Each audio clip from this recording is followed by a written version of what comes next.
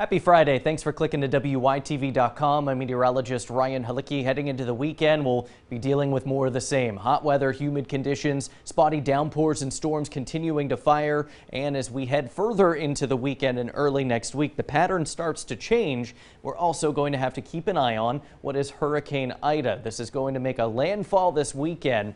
Forecast to be a pretty potent storm. We'll talk more about that in a second. Let's walk through what to expect heading into your weekend. It stays humid for your Saturday. We're seeing dew points in that 70-degree range, still feeling quite tropical out there. And factoring the humidity in with the heat that I'm looking for, those heat index readings, that's that feels like temperature. I expect them in the 90s during the hottest parts of the days on both both Saturday rather and Sunday. We could see those though a little higher than what you're seeing here, potentially mid to near upper 90s possible. So rain chances, they will also be a little elevated through your Friday evening. Could see a couple of hit or miss showers and storms, and even into Saturday morning. That threat does still linger in the morning. If we have any rain around, I expect that to fizzle out toward late morning. That looks like our window to get the sun out and start boosting those temperatures, putting more juice in the atmosphere for additional hit or miss variety showers and storms. I want to emphasize both days this weekend have the risk for rain and thunderstorms. Everybody has the chance to see that, but not everyone will, because these are going to be scattered about the area. However, if you find yourself stuck under one of these storms, they will produce very heavy rainfall as they work through the area. So that threat lingers through our Saturday evening. Saturday night after sunset, most of these showers fizzle out. Can't completely rule out an overnight thunderstorm popping up. It would be very isolated though, and then Sunday we do this all over again. We'll heat things up as we go through the morning, back to the upper 80s to near 90 in the afternoon. Through the afternoon, some hit or miss variety downpours and storms that start to fizzle out as we get closer to Sunday night. Now, the pattern will start to change Monday as a cold front arrives, and that cold front, what I'm watching with that is how it interacts with what is currently Hurricane Ida. As of the Friday late afternoon observation, it is a Category 1 storm, but this is going to strengthen. The environment in the Gulf of Mexico primed and ready for further strengthening of this tropical system, forecast to be a major hurricane around potentially Category 4 strength and a landfall around Louisiana as we get to the latter part of the weekend.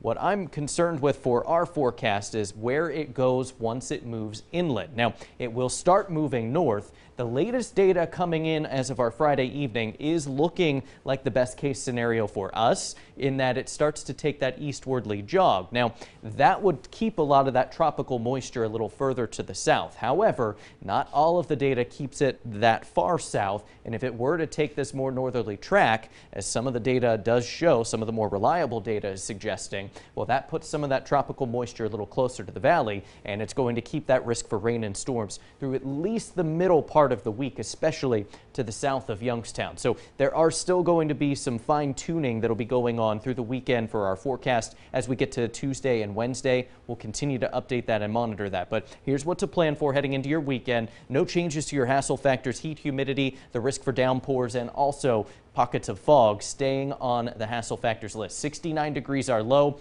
That's much like the last several nights. We'll have a chance for an isolated shower or storm overnight and also during the morning. By late morning, that threat does come down a bit, and what I'm looking for is for the clouds that are out there to break up, the sun to come out, and temperatures heating up, upper 80s to near 90 degrees, feeling like it's in the 90s. Spotty downpours and storms, hit or miss variety. So if you wanted to do some yard work or try and cool off by the pool, you'll have the chance to do that.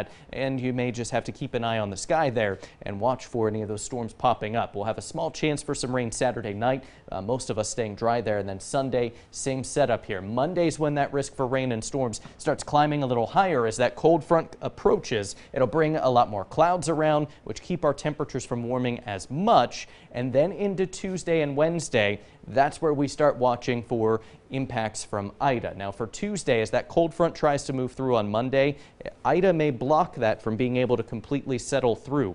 That scenario would result in scattered rain around the area for our Tuesday and keeps the clouds around. So that's what I'm watching. If we can see Ida take a more southerly track, that may allow this cold front to settle through a little further to our south, which would result in nicer weather into our Tuesday and also into Wednesday. So those are the changes that we'll be looking for, and we'll be monitoring for any fine tuning that we have to do to the forecast for the middle of next week. The latter part of next week, though, Ida out of the picture, and that's when we look for things to start drying out. We get some sunshine out there, a little cooler as highs next week drop into the 70s.